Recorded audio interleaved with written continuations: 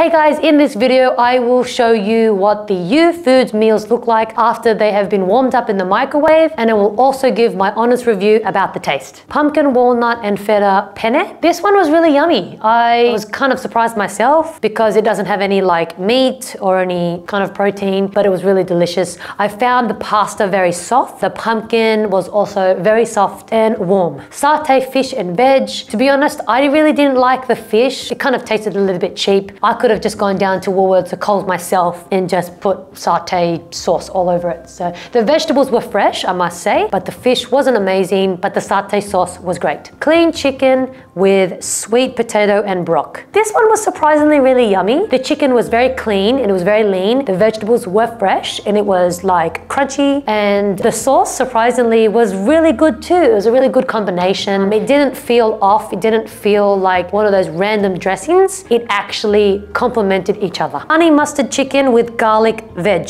This is one of my favorites. I always order this every time. I have one of those recurring orders. I like the vegetables because it's a good portion, and the chicken, again, it's very clean, it's very lean, and the garlic sauce is also really yummy. I like to spread it out, kind of like mix my plate. It's definitely worth getting this one. Slow cooked lamb with loaded mash. So my husband ate this one. He said it was really yummy. The lamb was very soft and the mashed potatoes was also quite tasty. It's not too salty and you don't need to even add any salt or pepper to this meal. Loaded lentil lasagna. When I first had this one, I really loved it. It was soft and the lentils were filling, and surprisingly, the cheese and the layers of each pasta was also quality. But the second time I had it, I didn't like it. I don't know. This one is debatable. Cranberry lemon chicken. This one sort of feels a little bit similar to the other one. Yeah, again, it's a staples meal. It tastes yummy. It's very simple, but it's yummy. Pork and apple tarragon sauce. My husband had this meal. He said the pork was actually really nice. The peas complement the mashed potato and the sauce really does go well with the pork. Satay chicken and veg.